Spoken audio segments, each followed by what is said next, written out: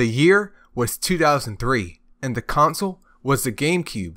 In that GameCube sat a game by the name of Viewtiful Joe, a side-scrolling beat-em-up game like none other before it. Do you want action? You got it. Do you want humor? You got it. Style? Say no more, fam. Listen, there is a lot you get in this game, but is it as good as you remember? Well, let's find out. It has been 21 years since the release of the original Viewtiful Joe on the GameCube, and as the game stands today, it remains bound to the 6th generation of consoles. Now, as a kid, I always thought that this game was a banger, but let's also see its reception at that time from more prominent gaming media. As the game sits on Metacritic with a score of 93, a critic by the name of Gamer.tv stated, "The most interesting feature in Viewtiful Joe is the ability to control the speed of action." While Game Informer states, "It's a rare gem that seamlessly blends new age technologies with gameplay of yesteryear." On the other end of the spectrum, a critic by the name of NetJack had this to say, "The weak control scheme combined with parts of the game that are completely counterintuitive hamper the game tremendously to a point where a serious gamer will at best pick this up for rental." Now, these reviews alongside many others may carry some truth in them. However, that was then and this is now. I decided to go back and experience Viewtiful Joe once again by replaying the game. So I want you to join me in my adventure to figure out what went right in this game and what went wrong to answer the most important question of all. Was Viewtiful Joe good? Now, to answer that question properly, I will be assessing the gameplay, the story, the voice acting, and its replayability. So, let's get it on! The opening sequence of the game starts with your average Joe and his girlfriend Silvia watching a movie called Captain Blue in a movie theater. While Silvia wants some action from Joe, Joe is more intrigued by the movie itself. Then, things get spicy. The Six Machine in the movie takes a direct blow that somehow knocks it into reality. As it recovers, it then grabs Joe and brings him back into the movie. Thus begins Episode 1, Joe, the Hero.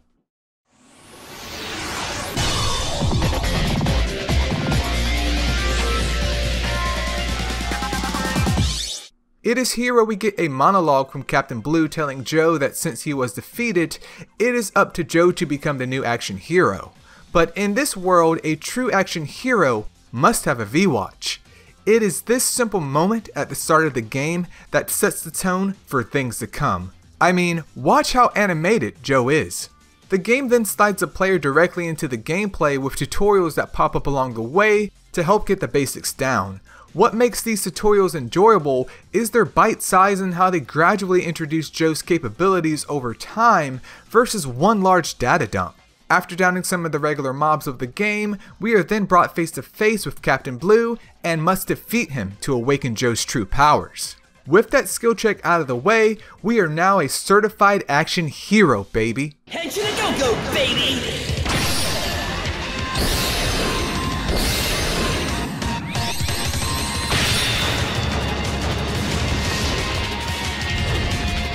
You want some?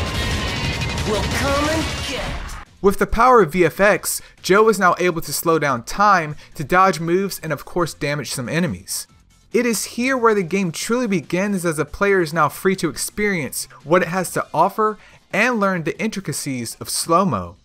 This is also a great segue to explain the user interface. At the top left of the screen is Joe's health, which can be restored with cheeseburgers, followed by his VFX meter right below it. If that meter runs out, he then turns back into regular Joe, which not only makes him powerless, but turns the screen a bit grainy. It is a small but nice touch to show the difference. Below the VFX meter sits V's that tally up while fighting. The more V's you get, the more V points you are rewarded to buy more health, items, and moves, but more on that later. At the very bottom left of the screen sits Joe's life, and last but not least, on the top right of the screen sits the V-Watch icon. Once 50 are collected, the VFX meter then gets extended by one stage for the current episode. As we make our way through this episode, we then enter a library where we face off against Bianco Billy and then must solve a simple puzzle to continue. The reason why I brought this area up in particular is because of its focus on slow-mo. The game wants the player to learn the advantages this mechanic brings, not only in combat, but also in progress. This will be a common occurrence going forward, but surely worth noting now. Progressing through the stage further then brings us to our first mini-boss, a helicopter that's indoors. Yes, the first mini-boss is a helicopter, but more importantly, how in the hell are they flying it safely indoors? Anyways, with the power of slow-mo and punching the normal mobs into the helicopter, it's already over. This then brings us to the first power-up screen. It is here we can see that with our hard-earned V-points, we can extend Joe's life, unlock some moves for more stylish combos, and buy items if needed. Moving on to the second half of episode 1, here's another great example of using slow-mo in a simple but brilliant way with water drops. Then we are faced with a real battle against Captain Blue. Once he has been beaten, however, we earn the next power called Mach Speed. As its name implies, this is the opposite of slow-mo, and a brief tutorial ensues. Now, Mach Speed comes in handy just like slow-mo at times, but I am a slow-mo fanboy. One fun but interesting thing about Mach Speed is how it can produce fire, which is used to clear another puzzle. With that being said, we have made it to the first boss in the game, Charles III. Now this fight is where we are officially tested on our ability to utilize the skills given to the environment. Charles has an interesting moveset, but luckily they are all dodgeable. It was also not apparent to me until it was over, but the pillars Charles knocks down could have been used against him. Anyway, it's the first fight, so it's not meant to be dramatic, as we have just started on Joe's journey. But I will say that the Viewtiful Joe formula is much like the world around us. If you know how to do something properly, chances are you will finish your task way faster than someone else who has no clue. With that though, Charles III is no more. Now the game treats us to some comments from Joe himself, and these little cliffhangers for the next episode, much like a corny TV show. And man, do I love it. Searching for Silvia, Joe tries to track clues as to her whereabouts. Little did he know that the clues would only lead him to more problems. The next episode is some like it red hot. See you there.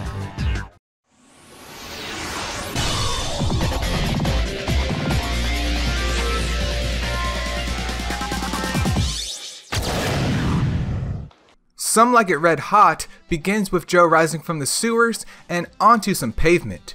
After fighting some of the common foes thus far, we then encounter Captain Blue once again. His attack patterns are similar to that of the prior fights, it's just that he has more HP this go around. But with his cheeks clapped, we then unlock arguably the most important ability of all, outside of slow-mo, which is the zoom in VFX. This, when combined with slow-mo, makes Joe into a powerhouse of damage. It also changes the properties of a few moves in Joe's skill set. This will be shown shortly. But first, we have to make this dramatic and fly across town on top of a decked out bus driven by a cat and right into the next mini-boss fight. 2 helicopters. But with the power of slow-mo, they too get blasted. Our reward for that is entry into the Rhino Hotel. At the start of the Rhino Hotel, we encounter a new enemy type by the name of the Red Leader. Now, these POSs pop up a few times here and there, and most notably, in a room that broke my mind. I spent a little over 5 minutes at this one segment, as my pea-brain could not handle the simplicity of this puzzle. All that you have to do is simply move the bomb to the side and uppercut it in slow motion to break the ceiling panel. I know that sounds extremely easy, but for some of us, it was not. Eventually, we make our way to the top of the hotel and are faced with the final puzzle before the brawl. A bomb appears in front of us and we must haul it up 3 chandeliers and then punch it into the wall panel to the right. This leads us to a bizarre lizard man named Hulk Davidson, and I will let him say the rest. Interesting. Alright, spit it out. Where you from? Huh? Now I'm surprised I know a punk like you from the real world knew about our plans, man. It ain't gonna matter. It ain't gonna matter anyway after I'm finished with you. You understand? So what's with the feed watch on your arm, man? What, you think you're some kind of mega man or something? Pretty cool, huh? I love Joe's reactions to the bosses in this game, man. It's just so silly. Anyway, this boss battle can be a bit brutal as Hulk can never sit still. His tackle move also hits like a butt cheek on a stick, so do your best to dodge that. I found that the best way to damage him was through the missiles that he shot out after losing his axe temporarily. While not the fastest fight in the world, you can slowly and safely whittle away at his health. This is where the zoom in VFX would help too, but I did not realize that till later. Eventually, he falls. With Hulk down, our next lead happens to be under the sea, so now it's time for episode 3. Episode 2 did not have much worth of discussion, so if you happen to replay this game, do not feel too bad as it's only up from here, right? After a few upgrades, I welcome you to episode 3, 2 Million Leagues Under the Sea.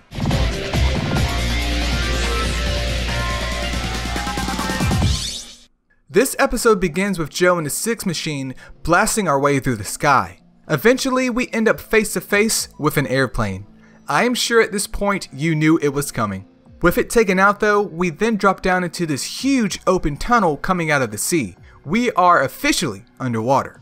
This first room here just consists of fighting the good old trash mobs to get a controller for the underwater propeller platform.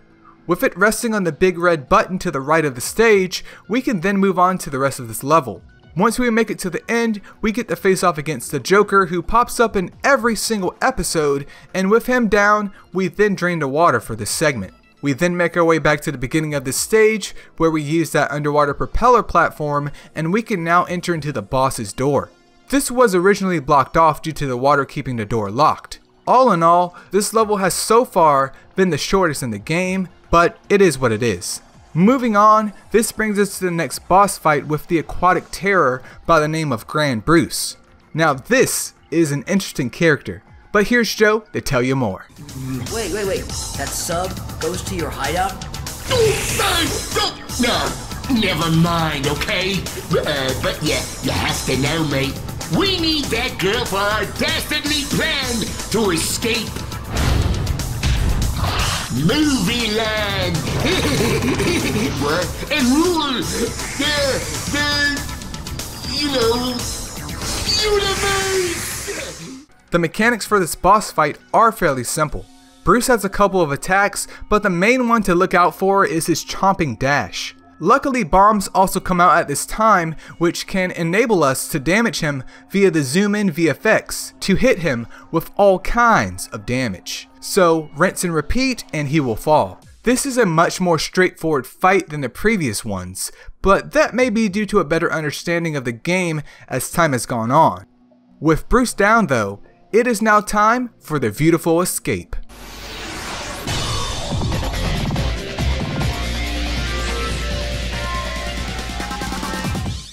Much like the last stage, this one, which happens to be in a submarine, follows the same path in its execution.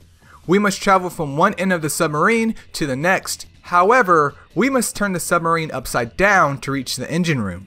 Now, there is not much to note here, as most of this stage is pretty straightforward. Fight X enemies or reach X point to then platform to the next area.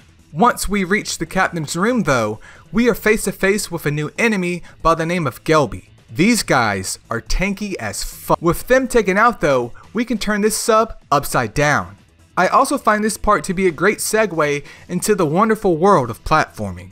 From a design perspective, I will say that I do appreciate the work that was done on this stage, in particular, knowing that the player would have to traverse the same area multiple times, but from different perspectives. Anyways, after disabling the missiles via the machinery room, we must once again head back to the captain's room to fly this old sub right side up once again. We then backtrack to where the missiles were located before, but this time, with them caught in suspension, we have access to the engine room, where one of my favorite bosses in the game resides.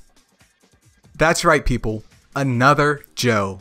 A man of very few words, but much style. On one hand, I'm not a fan of doppelganger boss fights. To me, it just feels a little bit lazy making me face off against myself versus a unique enemy. But another Joe for some reason always hits differently. Even though we hear Joe's remarks throughout the game plenty of times, there's just something about another Joe saying Henshin a go-go baby, or come on Six Machine, that just puts a smile on my face. But let me put that to the side here. Mechanic wise, another Joe can and will whoop you harder than you could have ever imagined if you give him the chance to. The more distance he has between you, the worse things will get, as you will have no idea what he is doing. When you have the 6 machine shooting out blasts, him moving around distracting you, and his copies also flying at you from multiple angles, well, congratulations, you have a problem. I will fully admit here that he whooped me for a good 20 minutes until I finally understood the assignment. The reason why he was so challenging was because I allowed him to be. If you stay aggressively on another Joe, it is easy to turn the tables, as he has no chance to do a damn thing. This is another example of how simple things in this game can be if you do it right the first time. When it comes to boss fights, I consider myself fairly cautious and would only aggressively pursue one if I knew their moveset. Yet in this case, being cautious just made me want to cuss. Once defeated, it is revealed that another Joe is someone else who we have yet to meet. More importantly, the submarine we are in gets attacked, so now it's time to make like a baby and henshin a go-go. This concludes episode 4, but wait, there's more.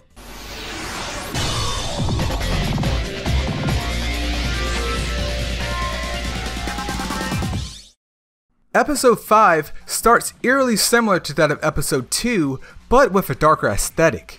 Here we see a mix of not only the Gelby from the prior episode, but also old classics such as the Verity and Crow Marty. Did I also mention that we get to face off against another tank? Oh, I didn't? Well, I did now. Right after that battle though, we also get to fight another Harrier, but this time with some of those annoying Crow Marty to make things even more challenging. Next, it's back through the sewers, but this time, there's lava. Why? Well, why not? Once out of the sewers yet again, we fight a Harrier again. This is then followed up by another tank fight, and then another Harrier. So for the first half of this episode, we have fought all of 2 tanks and 3 Harriers. Now, I'm not one to complain, but damn has that gotten old quickly. It eventually leads us to hopping onto a train though, and making our way to the back of it to hit the brakes. There is nothing really of note here on this train segment, as the main goal is to reach the very end of it. So if you end up playing this again, at some point, just make sure you ignore the enemies, as they will cause you to fail this stage. With the train stop though, we have made it to our destination, and come face to face with the mysterious Devil Boy. Alistair, in case you were not aware, was another Joe from the last episode. How? I have no idea. But more importantly, Alistair himself is the spirit manifestation of Dante's sword from the original Devil May Cry. Talking about breaking into a different Capcom series, Hideki Kamiya somehow managed to include the spirit of a sword from a different series into his little brainchild. What makes this all the more interesting is the inclusion of Dante on the PlayStation 2 port of Viewtiful Joe, which came out a year later. This added more replayability into the game because bro, it's freaking Dante. Oh, but where was I? The fight with Alistair is not difficult in the sense of intensity, but more so due to so many things happening at once. During the battle, these cylinders rotate around the stage with lightning coming out of them, while Alistair throws out a few different moves. One in particular involves him throwing swords at Joe while saying "Air Raid," yet another throwback to Devil May Cry.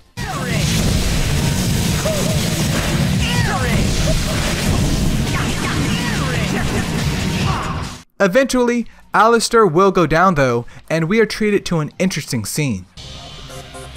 Boy, you're pretty strong. And that move, the one you did back there?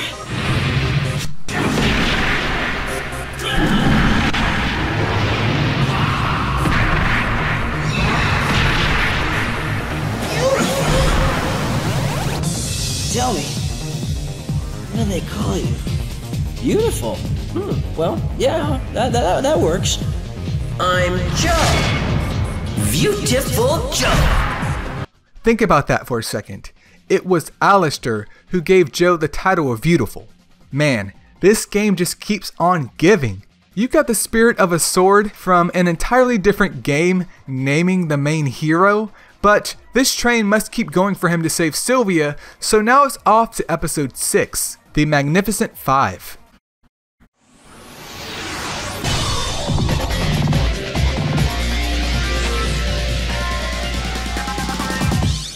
Episode 6, as the title describes, is a boss rush consisting of the first 4 bosses of the game, followed by the Infernal Lord, Fire Leo. So you're the one who's been knocking down shadow members like dominoes. The final battle! Okay, this is where I defeat you and get to go home with Silvia as my reward, right? Right? You may as well give up, because I am going to foil all of your grand plans. My hero. Not bad, huh? What a character, I see. This boss fight in particular is one that will leave you scratching your head if you hardly use Mach Speed throughout your playthrough. For the majority of this fight, Fire Leo will run around the stage from either direction and he will spit out these rocks that will eventually explode. That is simple, but Fire Leo, as his name states, is on fire. So to damage him, we must fight fire with fire. So, with the power of Mach Speed, we can heat up Joe, then run over to Fire Leo and smack him to neutralize his fire barrier. But he also has a shield that must be broken, which I like to take care of with a red hot kick. The fight then turns into a battle of attrition as you slowly chip away at his health. Once he hits his final bar of health, he goes into crackhead mode though, so it becomes even more challenging to get Joe fired up and then hit him. Fire Leo will also shoot fireballs in your direction. He will fall though, as long as you do not get greedy. This boss fight for me was the most challenging boss yet due to the balancing of damage and dodging involved. But with Fire Leo out of the way, surely we can rescue Silvia now, right?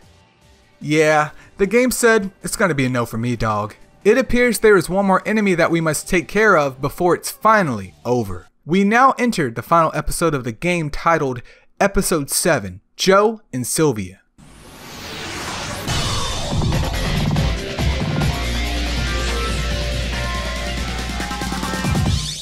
As the final stage, this one starts with us in a spaceship.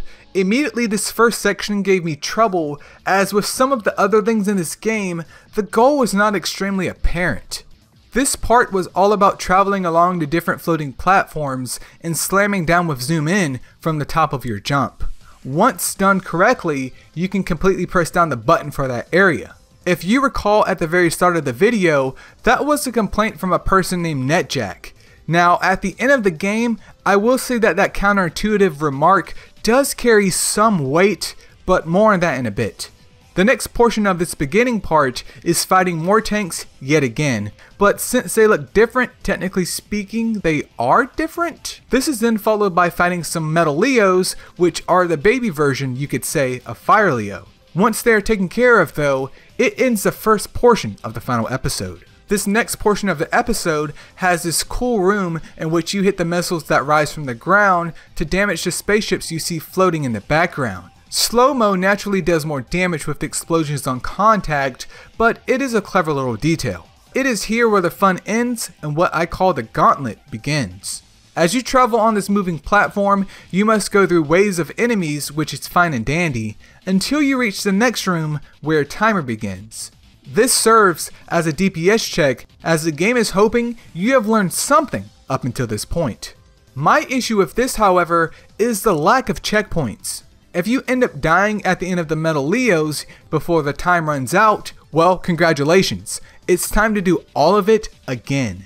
This would not be such a big deal if this was the only area the game did not provide you with a checkpoint, but sadly, it is not. There are portions in Viewtiful Joe where the game requires you to do things properly the entire way through, or you have to restart from the very beginning. Understandably, this can make a player frustrated, as learning from your mistakes is one thing, but damn does it hit differently when you have to spend half an hour failing for a 5-minute segment. It now leads us to the final boss fight in the game, and it is against none other than Captain Blue himself. The myth, the man, the hero, but not the hero, who has also been training Joe for this very day. In a way, it is true that your father has died. In his place stands the master of the world, the all-powerful controller of light and dark, me, King Blue!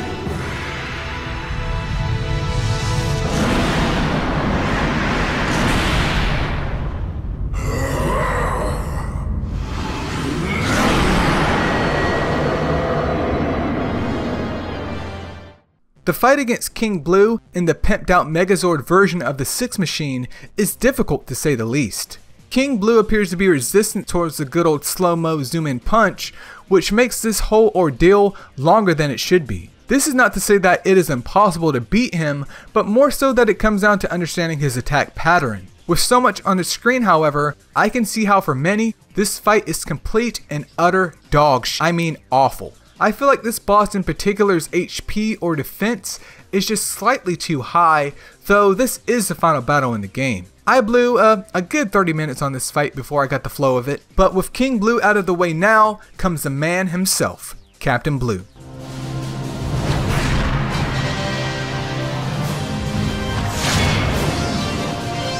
Just go for it! Contrary to the fight with King Blue, I found the Captain Blue fight to be fitting and fun.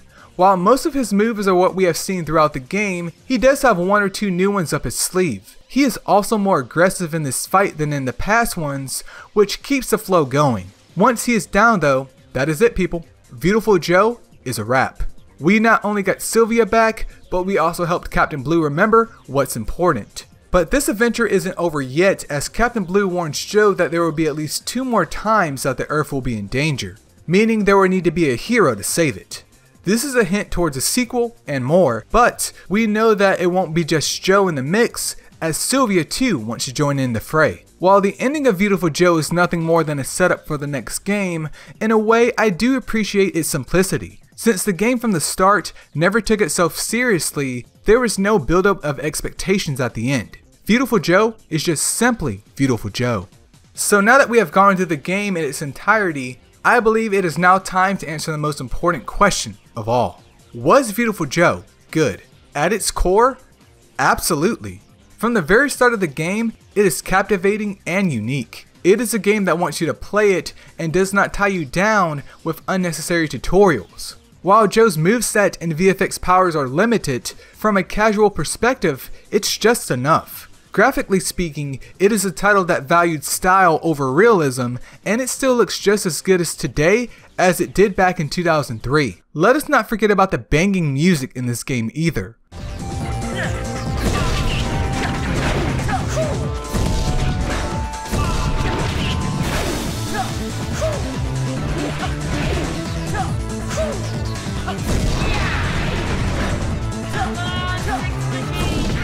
While it is clear that Viewtiful Joe does a lot of things right, I would be lying if I said that this game was perfect, as it is far from that. Even though I thoroughly enjoyed my recent playthrough of the game, if you recall from the very beginning of this video, a user by the name of NetJack mentioned that the weak control scheme, combined with parts of the game that are completely counterintuitive, hamper the game tremendously to a point where a serious gamer will at best pick this up for rental. While I would argue that the control scheme is fine, they are right about some areas of the game being counterintuitive. Most of the puzzles in this game were fairly easy, but for difficult ones, when you got stuck, you got stuck. It was the same way for bosses. If you did not understand how to properly damage them, either the battle would go on forever, or you would just get stuck with no feedback from the game. Part of me appreciates that behavior, as it does make things challenging. However, with a game like this, I feel as though an optional hint system would have done wonders. Nothing invasive. Maybe a hint here or there after a few deaths, and it could be an option that could be toggled on manually for those who want to play without it. The game could also have been more generous with its checkpoints in certain segments. However, this game is a product of its time. Regarding its replayability, this game has 4 playable characters in total. Joe and Silvia are quite similar, but Alistair and Captain Blue help to break up that mix. To unlock them, you must play through the game on their respective harder difficulties. Voice acting wise, there's not much to say as we only have a handful of characters, but it is sufficient for what it's worth. As the main character, Joe's voice definitely fits his personality. How about we strike a bargain? You join our forces as the newest member of Shadow HQ, and once we've conquered the world, you can rule over half of it. Oh, and I'll throw in the girl as well. Even if you offered me the whole world, the real world doesn't need a sweaty flame blower like you. The world's hot enough with me in it. With all of that being said, Viewtiful Joe is still a game that if you haven't played yet, please do. It is a shame that it has not been freed from the 6th generation of consoles, as I'm sure many would love to play it on their Nintendo Switch or even Steam Deck. But I have said enough here. Viewtiful Joe, please take it away.